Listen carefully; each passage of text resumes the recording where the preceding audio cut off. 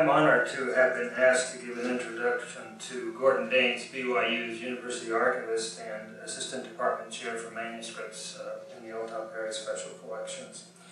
I know Gordon as a talented associate and friend who has made an indelible mark on every aspect of special collections. As many of you know, yesterday Gordon received the library's Professionalism Award. But his influence is felt far beyond the walls of the Harold BB Library. Last year, a panel of his professional colleagues named him as one of the movers and shakers in the archives profession. The nomination for this honor lists many of Gordon's accomplishments. It was noted that he has found varied and innovative ways to bring educational opportunities to archivists through his efforts to bring together regional archivist groups in joint meetings called Western Roundups, which have been held in Las Vegas and Seattle during the past 6 years. Also through the Society of the American Archivists articles authored by himself and his colleague Corey Neimer, Gordon has made an impact on training in the archival profession. And through the creation, again with Corey, of the online journal, online publication, the Journal of Western Archives, Gordon has made another mark in the profession. Gordon has been an energetic advocate of a series of SAA workshops that have brought top-notch training on many aspects of archival work right here to our doorstep at BYU. Gordon didn't start out to be an archivist, however. Coming from a family of physicians, his professional path seemed to be aimed at a medical career. As a BYU undergraduate, he realized that he was more interested in the history of medicine than the practice of medicine. So he bucked family tradition and changed his major from pre-med to history. And as they say, the rest is history. He went on to the University of Chicago, where he received an MA in American history. And happily, one of his professors pointed out that he had a unique talent in working with primary sources and suggested that he consider archives as a career. Gordon changed his plans to get a PhD in history and went to Western Washington University, where he received a certificate in archives and records management. His career has taken him to the Oregon Historical Society, the Utah State Archives, and 10 years ago brought him to BYU, where he has served as the University Archivist. Gordon has been published widely in professional and scholarly journals, is a frequent presenter at archivist conferences, and has represented the Lee Library in such groups as the Conference of Intermountain Archivists and the Utah Library Association.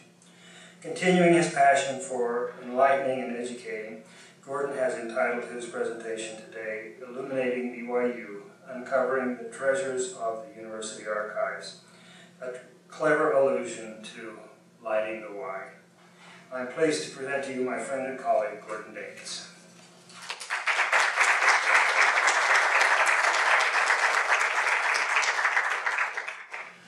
Thank you for that very generous introduction. I hope that you find this talk enlightening.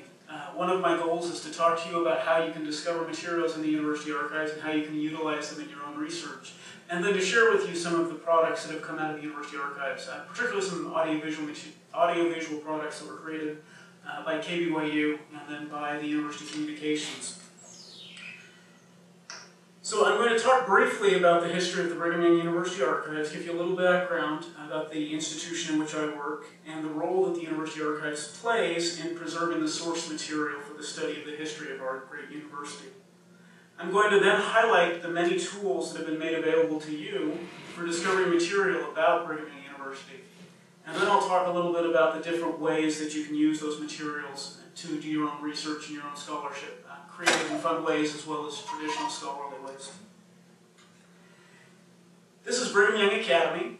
The first institutional record was created in 1875 and established the academy. For the next approximately 80 years, not a whole lot was done to preserve the records of the university. It was sort of, they got stuck in a closet here or there. If somebody thought they were important, they were held on to. In 1956, Ralph Hansen was appointed as the University Archivist, and the University Archives was formally established. Hansen's job was to try and salvage what remained of the 80 previous years' historical documents, as well as to put into place a program to document the history of the university for the next while, the next 100 years or so. Hansen did a very good job in establishing the archivist. We owe him the archives, and we owe him a great debt. It's interesting to think about the fact that in 1875, one document established Brigham Young University. As the university has grown from an institution that had one home to an institution that has over 300 buildings on our campus, the number of records produced by the university has also grown exponentially. We hold in the university archives over 10,000 linear feet of records, and that's just a small fraction of the number of records that the university creates each year. The university archives has had a number of different homes. It's been housed in the basement of the Mazer Memorial Building. It got elevated, literally, into a corner of what is now the Jane Corey Lecture Hall in the Mazer Building. Was then kicked out of the Mazer Building and moved to the ZCMI warehouse. They liked that. It was a little more spacious. Then they moved to the Utah Wholesale Grocery Warehouse, which is now where records management is. They came back onto campus and into the Heber J. Grant Library, where they were kept in the basement of the Heber J. Grant Library. They moved to the J. Reuben Clark Library, where they were on, I think it was the 4th floor. And when the name was changed, they stayed there. I think they bounced around between the 4th and the 5th floor for a while. And now we're back in the basement again. And we're happy to be back in the basement of the new edition of the Harold Bealey Library and the L. Tom Perry Special Collections. Moving the university archives into special collections has been a very good fit. It's allowed us to better serve our patrons, and it's allowed us to interact with our colleagues in ways that we hadn't had the opportunity to do before. As I mentioned, since its founding in 1956, the University Archives has grown from a few bundles of what were mainly presidential records stored in the dusty basement of the Mazer Building to over 10,000 linear feet of permanent records that document the university's various activities that are now stored in a state-of-the-art facility just back behind the walls that way. These materials have been accumulated for two purposes. The first purpose is they've been accumulated for administrative needs so that the university can carry on its business. But they've also been accumulated to document the history of the university so that people can understand the fact that this is the Lord's university. They can see His hand as they watch and study and learn through the study of the University of Brigham Young University. We house several different categories of records. The first category of records is the organization, that's the reading room where we currently are housed. The first category of records is organizational records of the university. These are the presidential records, the vice presidential records, administrative records. They include meeting minutes, annual reports, financial records, university publications, including all of the theses and dissertations produced on campus, as well as legal documents. These materials document the administrative functioning of the history and how it accomplishes its mission to educate students for eternity. The second category of records that we collect is faculty, staff, and administrative papers. These include course notes, syllabi, research files, and personal records, including correspondence, diaries, photographs, and the like, created by faculty and other campus employees. These materials document the intellectual and emotional life of the university. In many ways, this is one of the harder areas to grapple with, but it's also one of the most important because the intellectual life is the reason why Brigham Young University exists. The final category of record that we collect is those that document student life. These include the minutes of student clubs, student government records, yearbooks, and student newspapers. And every once in a while, we get lucky and a student donates portions of their diaries that document their personal experiences at the university.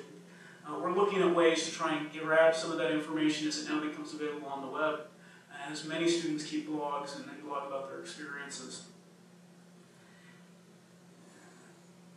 The materials held in the University Archives document every era of Brigham Young University's history from its founding in 1875 as Brigham Young Academy to the university's emergence in the early 21st century as one of the nation's top undergraduate teaching institutions.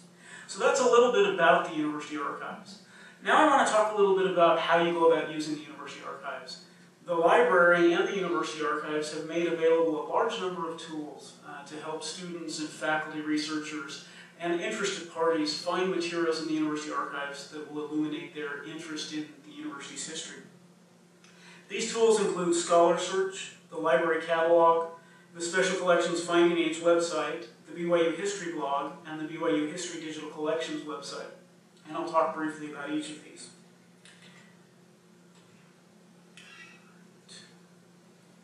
In order to help researchers locate the materials that will be the most useful to them, employees in the archives create catalog records which are searchable through the library's discovery tools.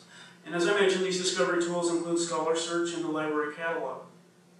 Scholar Search searches across the library catalog and the library's digital collections, as well as several other databases. Executing a search in Scholar Search for Brigham Young Academy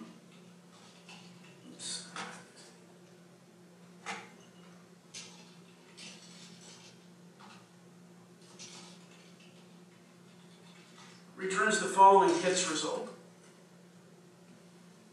As you can see, it pulls back a lot of different types of materials. There's some images here in the first 3 hits. It pulls back a journal, which is a circular, which was a document sent out to let people know what Brigham Young Academy was teaching, faculty minutes from the Academy, a course catalog, the Normal, which was an early student publication, as well as more recent records from the Brigham Young Academy Foundation that was interested in trying to save the Academy building from being torn down. Scholar Search is a good place if you don't know the specific topic that you're interested in for the university's history. This will give you a broad smattering of materials. If you do have a more particular topic, I recommend that you go into the library's catalog. And there's 2 ways to get to the library's catalog. You can either type in catalog.lib.byu.edu, or you can come to the library's homepage and click into the library catalog. Let's try an alphabetic search for the Brigham Young Academy South American Expedition. Hit return, and one thing you'll notice with the results is there is a number of results that pull back under the Brigham Young Academy South American Expedition, as well as some other breakdown and subject tracings that allow people to kind of they can either select the first one if it meets their needs, or you can scroll down and pick another one of these. Let's click the one that has the most records linked to it, and it pulls back both books that talk about the South American Expedition, as well as archival collections that deal with the South American Expedition, including Benjamin Clough's diary. A very interesting aspect of our university's history that's not a lot is known about.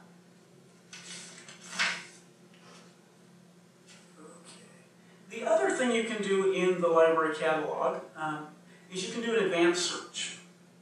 So let's go to the advanced search. Let's say that you're interested in photographs of Brigham Young Academy. We can put in as the subject term again Brigham Young Academy. And then down under the genre form, we can put in photographs. Be sure to limit your library to special collections. You can run the results return, and you will get back, it looks like, 32 different collections in the university archives that have photographs either of the Academy or of what is now the Provost Library in the case of the first couple of hits.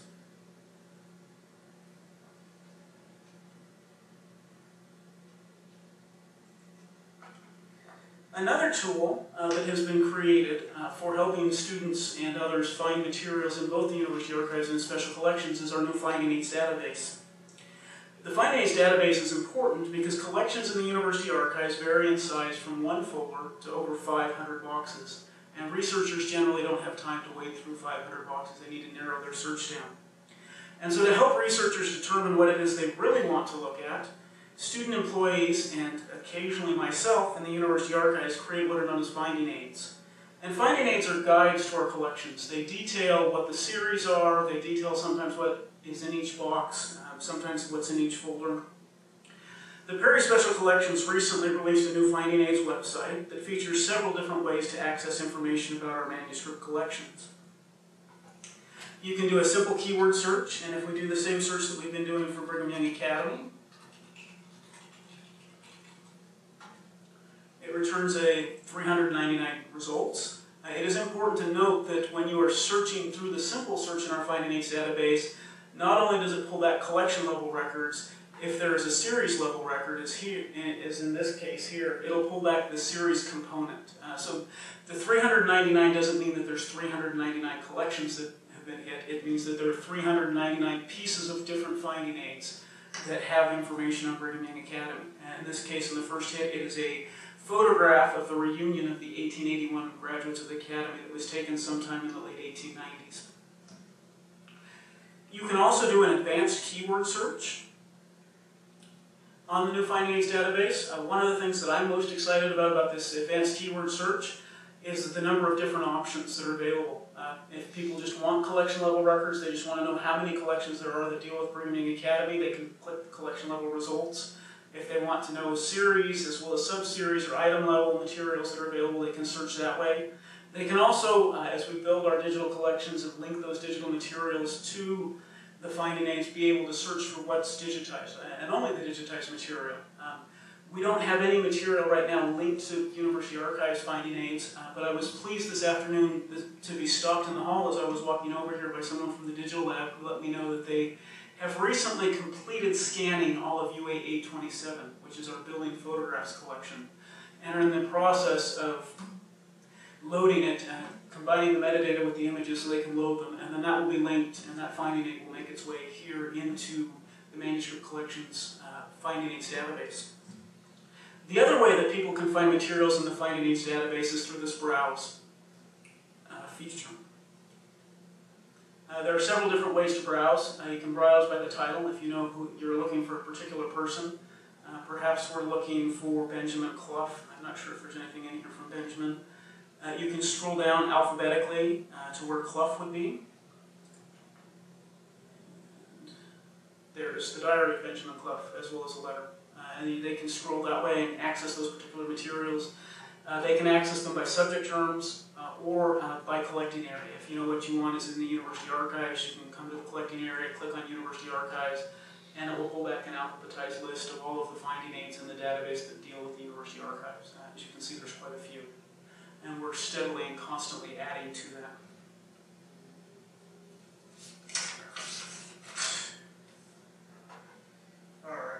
Let's talk now a little bit about some of the tools that have been made available by the University Archives for getting to know the history of Brigham Young University. About 3 years ago, Brigham Young, the Special Collections moved their website from a static website to a series of interlinking blog instances. We have a main site that people land on for Special Collections, but then there are 7 different blog instances that link back to that main site. I was very pleased that one of the blog instances was going to be BYU history. It gives me a chance to blog about the history of the university and to share what I know and to answer questions and then put that information down somewhere where that if I need to answer that question again, I can go back and find it. The BYU history blog can be accessed one of 2 ways. You can either go to lib.byu.edu/sites/BYU history, or you can go to the Special Collections website, which can be reached at sc.lib.byu.edu, and then click over to BYU History. The blog postings that I put up are typically in 3 categories. The 3 categories are collection highlights, and one of the things that I've done every year, the Brim Hall Essay Contest honors one of our homecoming founders. This year it's Garrett DeJong, who is the founding dean of the College of Fine Arts.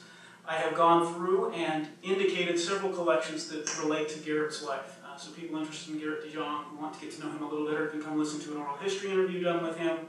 They can take a look at his papers, which include a typewritten report that he gave to Ernest Wilkinson, encouraging more active participation by BYU's musical groups in the dedicatory services of the Mormon Memorial Cemetery, or they can look at a book that talks about him. I also do historical facts. And recently, when BYU announced that they were moving from the Mountain West Conference to the West Coast Conference, I went back and did a little research to find out how many different conferences we belonged to and created a blog post to document that.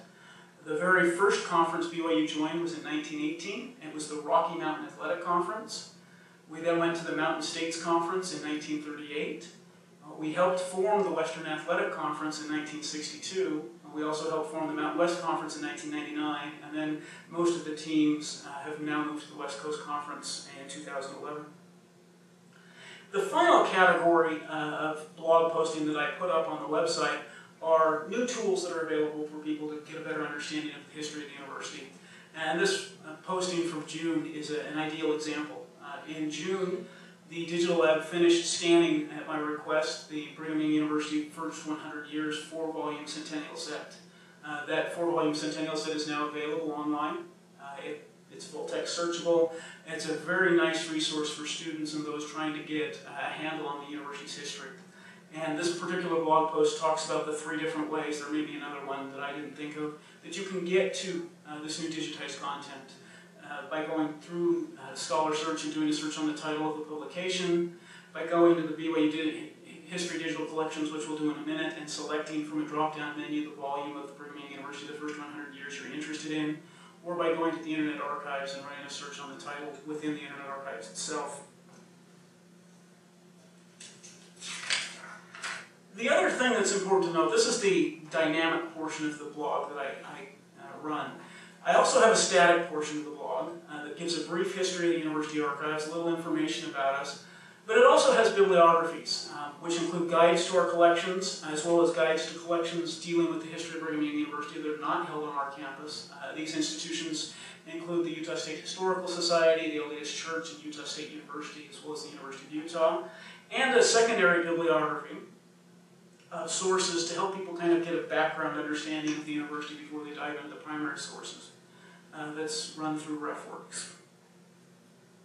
And maybe it will open. No, we'll come back to that one. The other thing that's on here is I was fortunate this past winter semester to have a student intern work for me in creating what I call popular search topic pages. These popular search topic pages are divided into history, presidents, faculty, colleges, departments, student life, and athletics, and they all have a similar format. What they do is they give a brief introduction to the topic, they identify a couple of secondary sources that would be useful for you to understand the materials you're going to look at, and then they indicate the primary source materials that we hold in the university archives. They're a great place for students to launch into research about a topic that they're interested in. My student went above and beyond what I expected.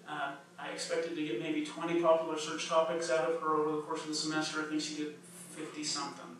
And so there are quite a few of these that are now available. And they're very useful and fun to take a look at. I'd encourage you to take a look at them if you get the chance.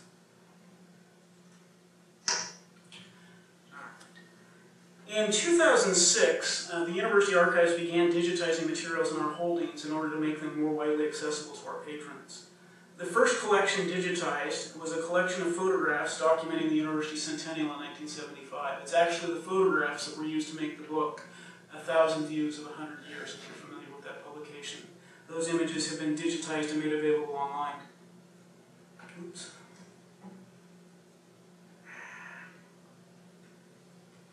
And I'm supposed to be one of the technology wizards in the department.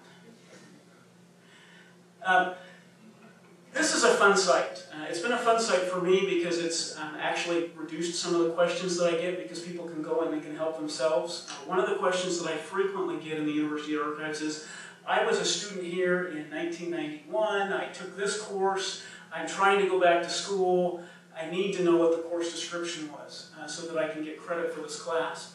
Well, now I can point people to the BYU History Digital Collections site because we have all of the course catalogs from 1901 to 2007 here. They've been scanned into the Internet Archive. The person can come and select the year that they're interested in. So if they're interested in 1961, they can come and click on 1961. It will throw them over into the Internet Archive where they can then either search for the course they're looking for, or if they want to, page through the course catalog and look for the information that they need. We've done a similar thing with the school yearbooks, the Daines. The Daines were published from 1912 to 1985. And if you were a student here in those years, or if you had a parent that was a student here in those years, you can actually come and take a look at the Banyan and open up the Banyan. And very similarly, you can either search the full text of the Banyan, or you can scroll through and take a look at what student life was like in that particular time frame.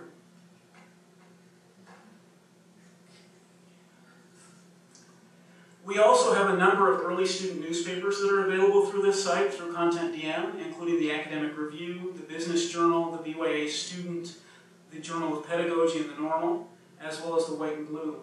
These provide a fascinating look into student life on campus.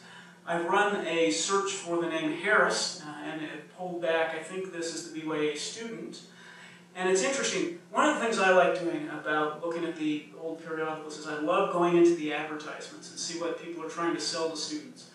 And frankly, it doesn't change very much. The similar types of advertisements show up in the Daily Universe today that were showing up in the Brigham Young Academy student in the 1890s.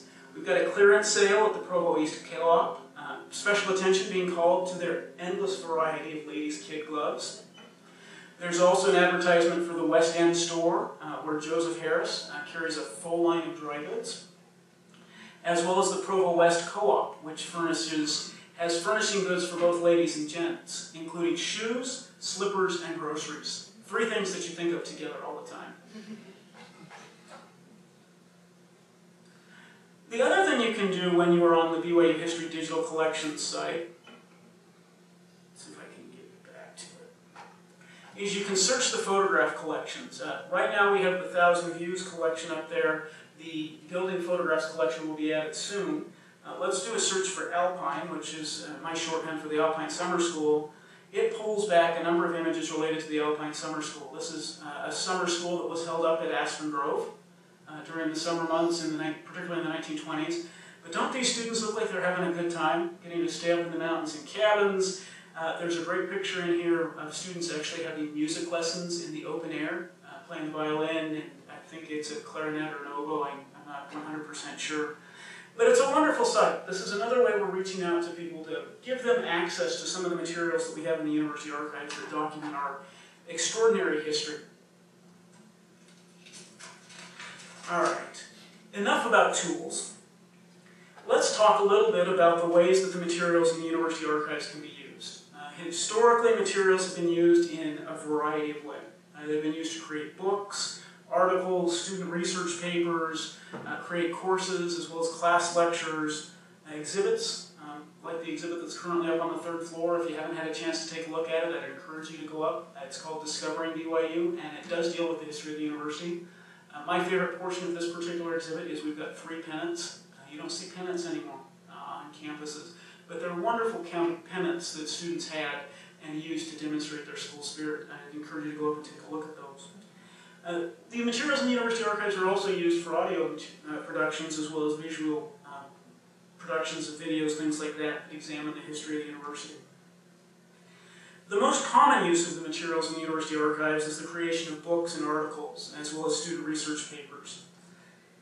One of the most well-known books on campus is Educating Zion, and it's a publication that uses speeches given about Brigham Young University and the purposes of Brigham Young University to underscore the importance of education to the Church of Jesus Christ of Latter-day Saints, and the particularly unique and important role that Brigham Young University plays in the church's educational system. A little known fact is that the text from most of these talks comes from materials held in the university archives.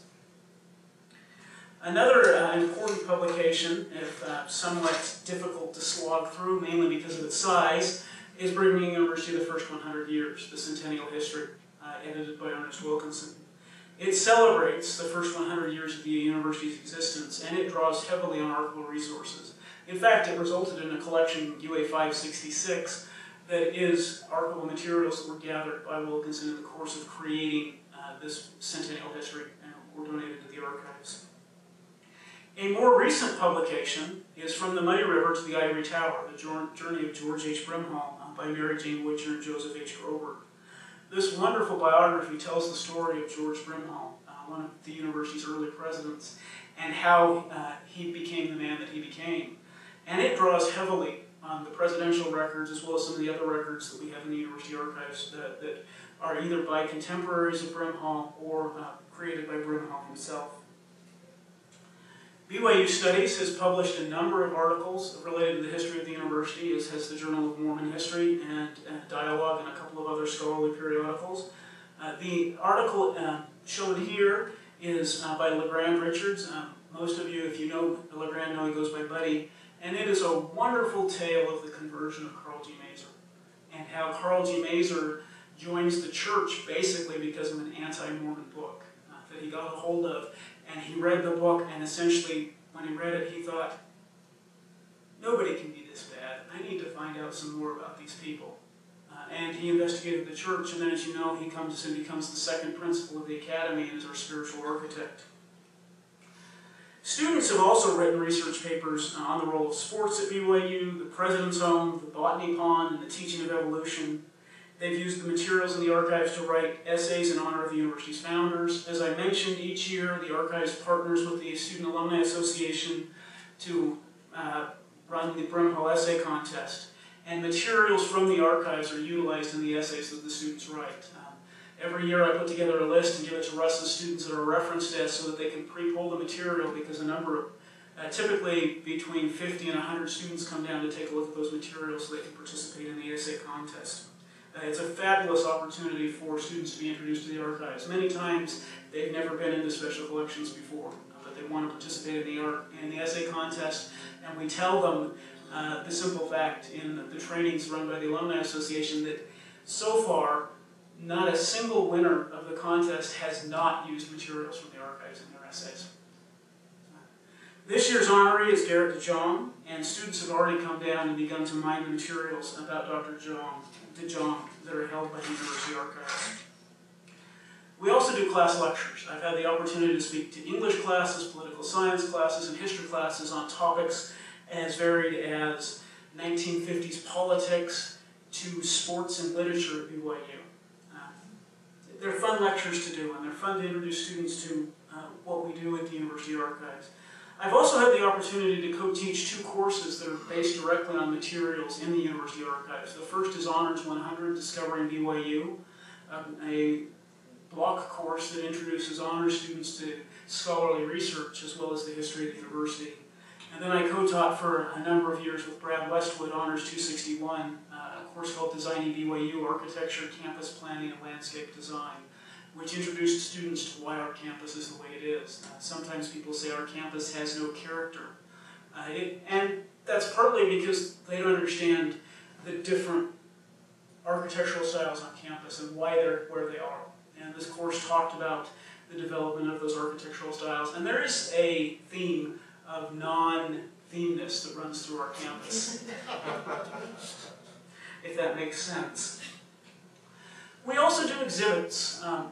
As mentioned, the 3rd floor exhibit is on BYU, particularly the aspects of BYU or student life and involvement. They're materials that help students understand the unique place that they have the opportunity to come to school at. On Monday, we'll be opening a small case exhibit in the main entrance hallway to special collections called Homecoming at BYU. It is a tradition I hope to start. I did one last year. I hope to do it every year around this time. That documents homecoming and the things that go on in campus.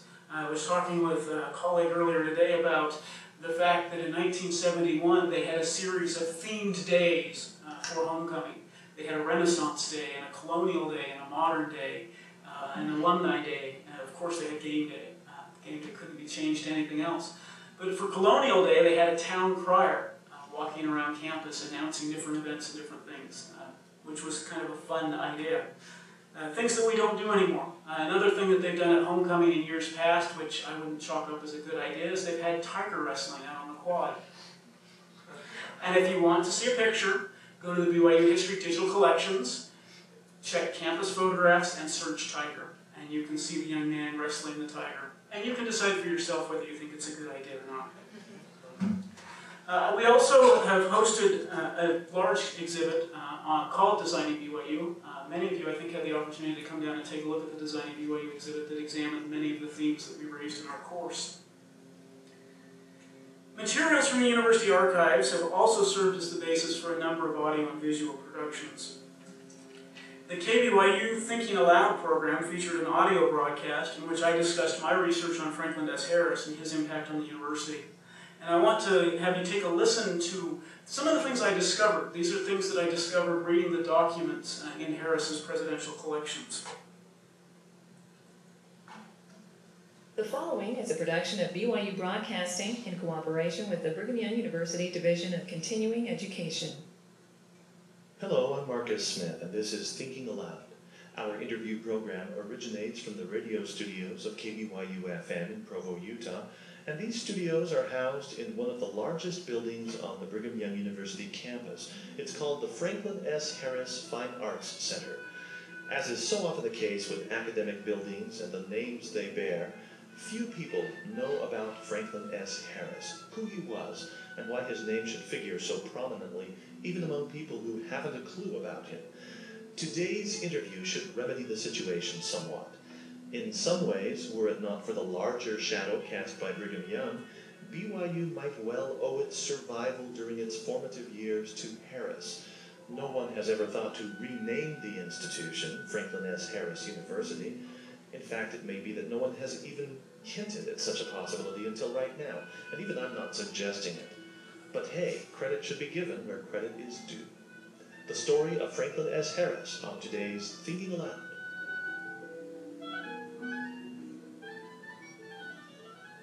Was also a fan of the arts, and that probably helped.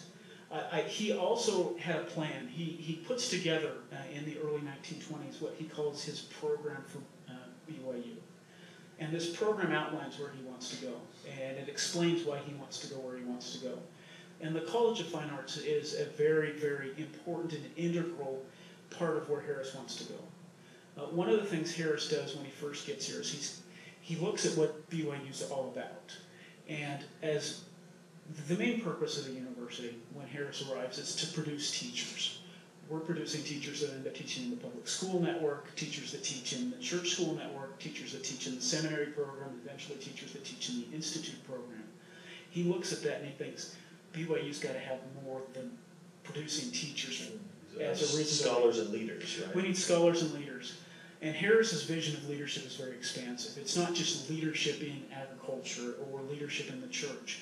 It's leadership in the fine arts, in the sciences, in politics, in world government.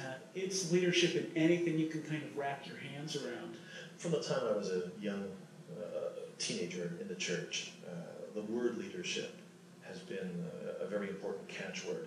I'm wondering if you have, as you've gone through the manuscripts and the documents of way back in the early 20th century, do you have some sense for how that word became a catchword? Was leadership spoken of in such glowing terms in his day, or was he sort of on the vanguard of coming up with that philosophy of how societies rally behind individuals? Harris is sort of at the vanguard of that.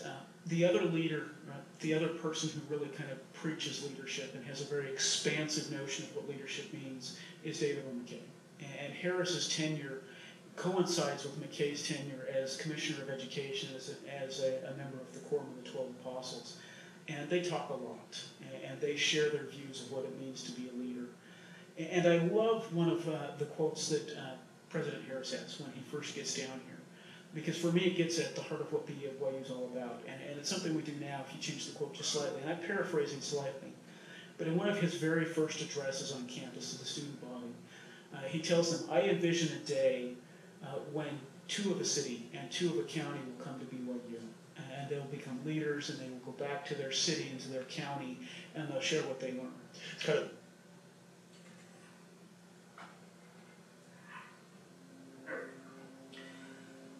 Recently, University Communications also took a number of materials from the University Archives to create a video that tells the story of White Mountain. This is a fascinating and interesting excursion into what has become the most prominent symbol of our university.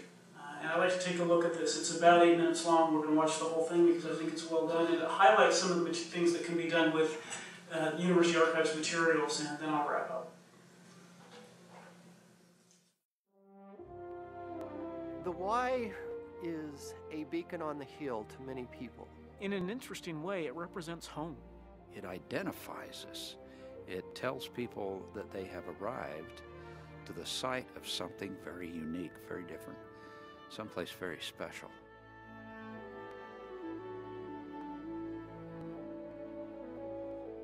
It's 1906, and Brigham Young University as a university is just 3 years old, an institution still searching for its identity. On a spring day, a conflict between the rival classes of 1906 and 1907 would surprisingly lead to the creation of an enduring symbol of unity and identity. The class of 1907 decides that they want to do something to kind of stake their claim. So they go up and they carve a 0 and a 7 on the mountain. That made the senior class mad, and so they went up the mountain and took it down, and they put their own up. So there was a fight between the classes. I believe at one point fisticuffs are actually thrown, and it eventually gets broken up, and President Brimhall decides something has to be done. We're going to do one symbol only, BYU, and this will stand for all of us forever. The original plan was to paint the letters BYU on the mountainside. President Brimhall asks a drafting professor and his students to map out the design. And they went up on the hill with a transient and measured the angle. They tested the angle of the slope and the way that a block letter was to appear down here in the valley. On an April morning in 1906, students set out to build the first letter. The Y is a monumental 380 feet tall, slightly larger than a football field. They get to work transporting lime and sand up the mountain. So it's 9 o'clock in the morning by the time they get started. They set up a line up the mountain where they're spaced about 8 to 10 feet apart, and they hand bags of a lime sand mixture from the bottom of the hill up to the top. And then they dump it across the Y's surface. It takes a lot longer than anyone thought it was going to take. They'd miss their lunches, and some of the students were fainting. They got tired, and they started early in the morning, and they were exhausted, lifting these pails back and forth. They thought they'd be through by noon, and they went all the way to 4 o'clock. So they quit and said, whoa, we'll never put the B and the U in there. They became discouraged after making the Y and realized that that was a little bigger project than they could take on. So they left it 1/3 complete, and Y Mountain was born. In the years that follow, when the original lime and sand mixture begins to wash away, students haul up more lime, rock, and later plaster and whitewash. Whitewashing the Y becomes an annual ritual for the BYU campus. They called it Y Day. They'd go up and paint the Y again, get it clean and white. And so we'd just have a bucket brigade starting at the bottom, and we'd send buckets of whitewash up hand to hand and splash the buckets on the Y, and there'd be someone up there with some brushes who would brush it in and whiten it out. I can remember only once did I have the privilege of being in the Y Brigade, and it was quite a sight. You could see this long line of students going up there and the buckets being passed from one to the other going up. And it was something that I think everybody looked to all year long, staff, faculty members. As the number of students grows, there's more manpower than needed for the whitewashing effort. Y Day becomes a day of service for all students to work on campus and in the local community. Y Day became a city event where there were too many students to just hand pails up, so they went to city projects. We all went to school in our grubbies. We did the sorts of things like wash walls and really give the place a good clean. It wasn't just on campus. We did things for the elderly or for things that will run down around in the city, in the parks. It really did foster the spirit of we belong to Brigham Young University. Service is what brings people together more than any other thing. In the 1960s, if you didn't participate, they would shave your head or they would toss you in the botany pond. And then they have fun afterwards. They'd have a party with games and refreshments. We had a lot of different contests going on. And actually one year I caught the greased pig. And so Y Day was a big, big tradition in those days, and we all looked forward to it. In the late 1970s, the whitewashing tradition comes to an end when the Y is covered with a gunite mixture flown to the site by helicopter. A mix of white cement and white sand keep the symbol vibrant. But Y Days and lighting the Y continue to be important events for the BYU community. The other tradition that I personally love is the lighting of the Y, because you can see the lit Y from almost anywhere in the valley, and it symbolizes something important going on campus. In the 1940s, the intercollegiate knights were responsible for lighting the Y, using clumps of old mattress stuffing dipped in motor oil. We get the mattress stuffing, make little balls dipped in oil, and then we would take those up to the mountain. We would put a ball about every foot all the way around, and then we would run up and down the Y and light those balls of fire. And from down here, it looked like one solid fire all the way around it. Then they went from that into the torches. I remember at night All of the lights would go out in our home. We would look up on that mountain and we would watch the parade of students working their way up with torches on the switchbacks. That was a big thing. In the 70s, we had been denied the request to light the Y, so we prepared strings of lights that would simulate that same aspect of clumps around it. When the Y is lit, it's almost like a magnet. Everybody will see it from down there, and everybody wants to hike up here. We have close to 400 to 1,000 people that hike this every day. Standing 380 feet tall, the Y is 5 times the height of the H in Hollywood, visible from anywhere in Utah Valley. For BYU alumni and friends, seeing the Y on the mountain is more than a geographical marker. It has become a symbol of service, of unity, and of coming home. That letter has been there throughout my whole life. It's an old friend. It means more than a letter on a mountain. It's just a very special, warm, fuzzy feeling inside when I see it. It puts a lump in my throat. It makes me feel as if I'm coming home. The students know when they see the Y on the mountain that they're at home and they're cared for. The Spirit of the Y is 33,000 young men and women strong. It's the soul, the heartbeat that defines BYU.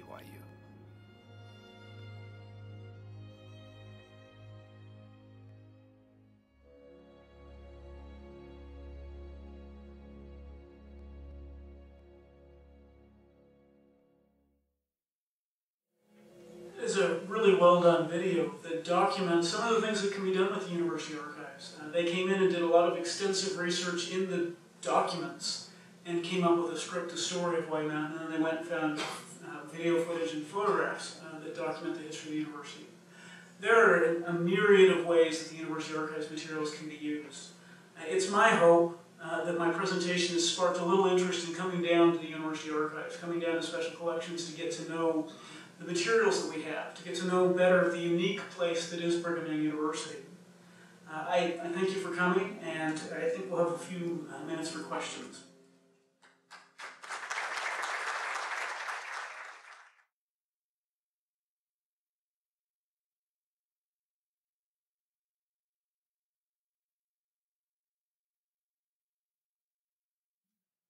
First, could you verify that on the backside of Y Mountain is the phrase, "Why not"? Is that true? Okay. I think what I'd like to ask is about on campus. You are the University Archives, but I can imagine that there are other collections. I know in the sports area they have kind of a museum, and that. So could you speak about kind of if you have connections with other parts of campus and how that all works together? We do. Some entities on campus have started their own exhibits, and they've had them for years and years, many of them before I showed up. Periodically they'll contact me and say, what do we do with these materials? And my first response is, let me come over and see what you have and see if it actually came from the University Archives, and if I need to repossess it and give you facsimiles so you don't have originals sitting out in the open. We recently did that with the honors program over in the Mazer building. They had a memorial exhibit to Carl G. Mazer. They contacted me. We went over, took a look at the materials, realized that some of them were original photographs from the collection, asked for the photographs back, and provided them with some facsimiles to use in that exhibit.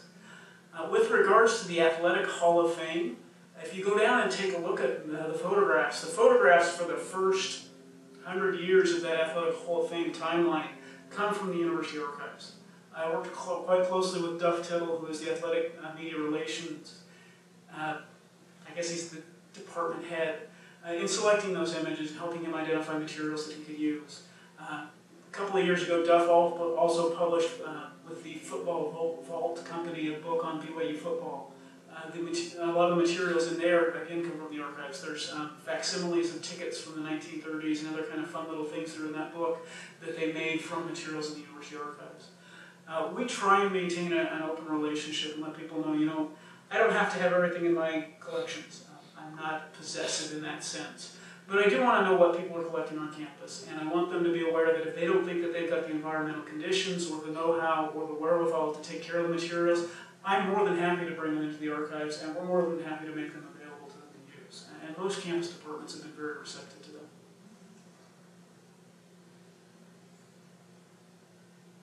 Other questions?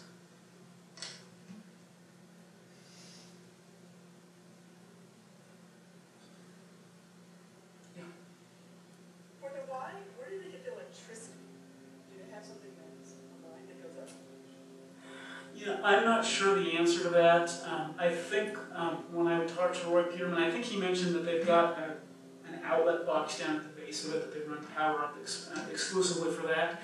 You can imagine why the Forest Service in the 1970s says, no, we don't want you to be lighting mattress soaked in grease on our mountain.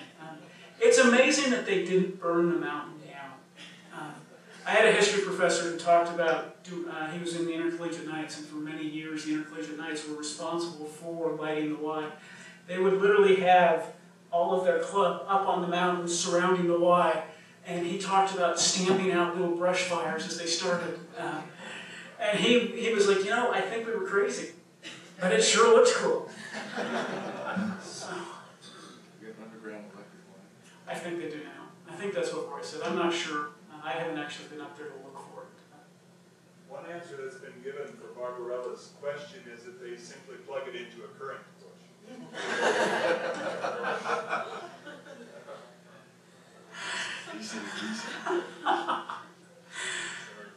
Any other questions? Well, thank you for coming. I hope you will come down to the University Archives. I hope you'll come down and take a look at the homecoming exhibit that goes in on Monday. I hope you'll go up to the third floor, look at the exhibit up there. But I hope you'll come down and take a look at the materials we have. We've got fabulous photographs. We've got fun diaries. We've got great correspondence between presidents of the church and presidents of the university that talk about why BYU is so important. And Franklin Harris hit the nail on the head when he said that BYU is a place where he envisioned two of a county, and now it's two of a country, will come to be trained. They'll come to be trained in the gospel. They'll come to be trained in how to be leaders. Then they'll go home and they share what they learned, and they amplify and build the church that way. Thanks for coming. Thank you.